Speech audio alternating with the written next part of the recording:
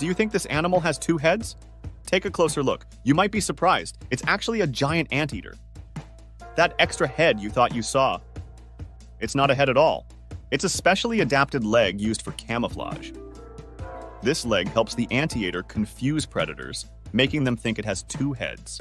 And that's not the only trick up its sleeve.